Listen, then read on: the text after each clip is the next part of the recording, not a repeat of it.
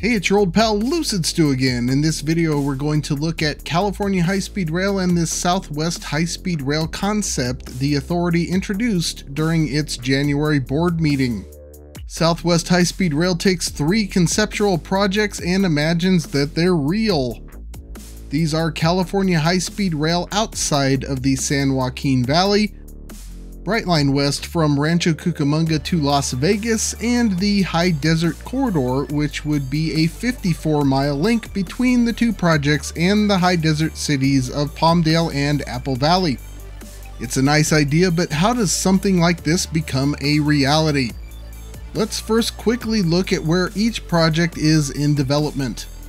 The California High-Speed Rail Authority is currently attempting to build its initial 171-mile operating segment between the San Joaquin Valley cities of Bakersfield and Merced. It is roughly half done after 10 years.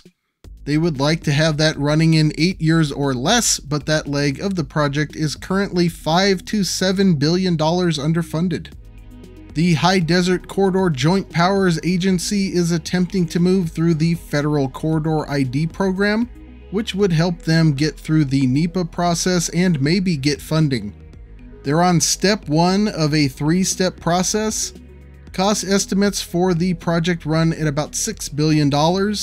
If all goes to plan, it could be constructed by the mid-2030s. Brightline West has been doing pre-construction and design work for the last 10 months. They're working on finalizing funding for the $12.4 billion project and should be within months of beginning heavy construction relative to the publishing of this video in February of 2025. Project completion is currently scheduled for a late 2028 to 2029 timeframe. So things are moving along, but there is still a lot to do. To make Southwest High-Speed Rail a reality, the first step is for the California High-Speed Rail Authority, the HDCJPA, and Brightline West to actually finish construction. That would result in a system like this. Given current schedules, something like this could possibly be running in the mid-2030s. You can see the obvious missing link. That is California High-Speed Rail from Bakersfield to Palmdale. No problem, just build that then, right? Well, that gets into some structural difficulties California High-Speed Rail is having with funding and maybe some difficult choices. As mentioned, California High-Speed Rail is about $5 to $7 billion short on Merced to Bakersfield, and that is taking into account all identified funding through 2030. A major piece of that is the 1/4 of California state cap and trade revenues that the project receives. This amounts to around $900 million to $1 billion a year. That allocation runs out at the end of 2030, and the California State Legislature has not yet renewed it.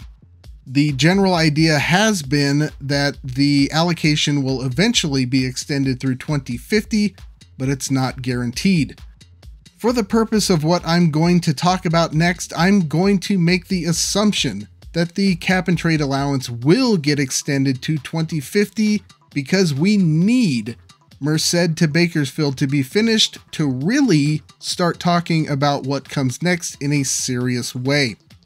I view a Trump administration as a non-starter in terms of the California High-Speed Rail project and the federal government. There are some recent federal grants that said administration may be able to hold up, so the project's financial situation could be worsened by about $500 million on top of everything else. I don't have a crystal ball, but I can let the past guide me, and California High-Speed Rail has managed to average about $400 million a year in federal aid over the last 17 years. Combined with cap and trade, that would give us a reasonably presumed average yearly inflow to California High-Speed Rail of $1.4 billion between 2030 and 2050, or roughly $28 billion total, on top of what has already been allocated. 20 years is a long time. A change in paradigm for better or worse is possible, but there's no sign of it at present. I'm assuming the project will continue limping along severely underfunded. We've already established about $6 billion of that $28 billion will be needed to get Merced to Bakersfield operational, leaving $22 billion, and that's where the current plan runs into issues. The California High-Speed Rail Authority's current plan is to extend service to San Francisco from the San Joaquin Valley once Merced to Bakersfield is done. Going off of numbers provided by the California High-Speed Rail Authority in the 2024 business plan, that section will cost $27 billion, assuming completion by 2031. 2031 completion is not possible. I'm rolling with a 2050 completion date because that's when the next round of hypothetical funding runs out. 19 years of inflation results in $43 billion. That leaves them $11 billion short in 2050 compared to our supposed $32 billion in funds. Maybe that $11 billion drops in their laps the next 25 years, maybe it doesn't. Can they afford to extend service to somewhere in the Bay Area that isn't San Francisco? How about San Jose and then let Caltrain handle traffic to San Francisco in the interim like they do now? That would save about $7 billion, still $4 billion short. They could afford Gilroy, but then how do you get tens of thousands of passengers from Gilroy to San Jose? Running south from Bakersfield, you have the section to Palmdale that's currently estimated at $17.1 billion completed by 2034. Adding 16 years of inflation gives us $26 billion. That's doable compared to assumed funding. Could this be why they're starting to talk about this? Do they want to go to Palmdale before San Francisco? Remember, Palmdale is where California High-Speed Rail will meet the High Desert Corridor, and the High Desert Corridor would connect to Brightline West. That could result in a system like this. California High-Speed Rail is also a linchpin in the plan because the planned Palmdale High-Speed Rail Station is under California High-Speed Rail's environmental clearance. Sure, it has plenty of flaws, but one thing this would accomplish is closing the north-south inland rail gap between Los Angeles and Bakersfield. At Merced in the north, a completed San Joaquin Valley California High-Speed Rail would connect with Amtrak San Joaquin's and ACE. At Palmdale, California High-Speed Rail and Brightline would meet with Metrolink. This would get you from LA to San Jose in about 8 hours with 2 transfers. Not the most compelling idea, but some other possible combinations are better. How about Fresno to Las Vegas in 3 hours 15 minutes, or San Jose to Las Vegas in 7 hours with 1 layover? It beats driving. Another possibility here would be electrification of the Southern California Regional Rail Authority's Antelope Valley line between Palmdale and LA Union Station, which would enable a 1-seat ride all the way north to Merced. This is no high-speed rail line. At 2 hours currently, it's quite slow. However, with the power of a high-speed train set, I have an express possible at 1 hour and 25 minutes. Paired with California High-Speed Rail, the High Desert Corridor, and Brightline West, that would result in the following travel times. Fresno to Los Angeles, 2 hours 40 minutes for an average of 104 miles per hour. That's about 1 hour faster than driving. Slower than flying, but not by much, and probably a lot more comfortable than the regional jets that are used for non-stop flights between the two areas. Los Angeles to Las Vegas, 3 hours 25 minutes, which would be about 15 minutes faster than taking Metrolink out to Rancho Cucamonga to get there, and it could be a 1-seat ride. Same basic issues as current Brightline West plans. It's competitive with driving, not so much with flying. Although if Brightline West was the carrier, you would have the party car.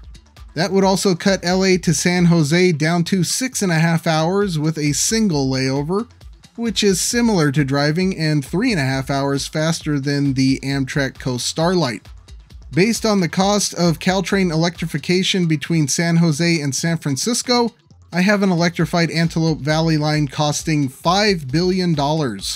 The California High-Speed Rail Authority would also have enough left over at that point to build its portion of the project from LA Union Station to the San Fernando Valley, including the planned underground station at Hollywood Burbank Airport. The benefit of that would be a 13-minute ride between LA Union and the airport, cutting the current time in half and bringing trains directly to the terminal. That seems a little more useful. It may be that California High-Speed Rail is talking about this now because Brightline West and California High-Speed Rail are both working on train set procurement, and they want to ensure interoperability for some vague point in the Star Trek timeline when everything would be connected via the current plan.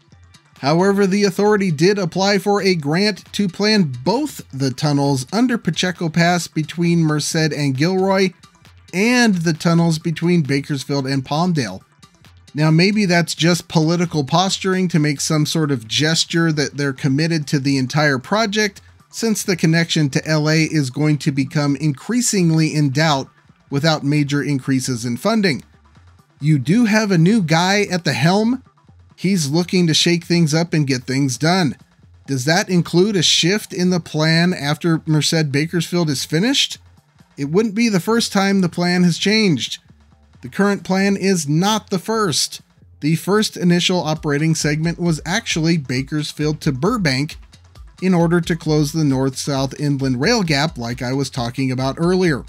The whole envisioned California high-speed rail system depends on a lot more funding than anyone is dreaming of right now outside of Congressman Seth Moulton.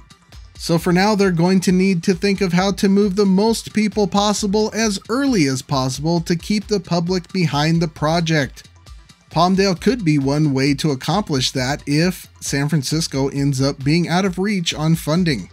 So what do you think California High-Speed Rail should do? Should they tough it out, hope more federal money starts flowing to the project, and try to connect to San Francisco first still? Or maybe is it better to switch to Bakersfield Palmdale, get this regional high-speed network set up first, and possibly connect to Los Angeles with the Antelope Valley line? Let me know in the comments. Plenty more videos to come. We've been in California and Nevada for a while, so the next video will probably be elsewhere. Might be time for another Taking Back the Streets. Leave a comment with a freeway you'd like to see high-speed rail on. A big thanks to Ben from the Empire State Passenger Association for starting the video topic conversation in the Discord server. Do us a favor and check out the ESPA Facebook page. Lots of great train-related stuff being posted over there. And if you'd like to join the motley crew in the Discord server, check out the link in the description. Also, don't forget Superthanks are available if you'd like to support the channel mission that way. Check out the button below the video. But that's all for now. Until next time, I'll see you on that big beautiful freeway.